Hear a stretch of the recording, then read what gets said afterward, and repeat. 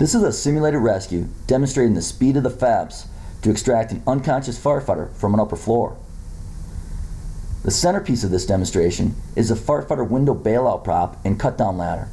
A full-length 24-foot extension ladder is deployed to simulate the rescue from a second-floor window. Bear in mind, this evolution is executed at a relaxed pace.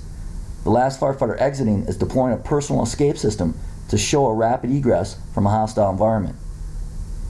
The F.E.P.S shown in this video is a 2-to-1 mechanical advantage haul system on a change of direction pulley. Our system is 150 feet long.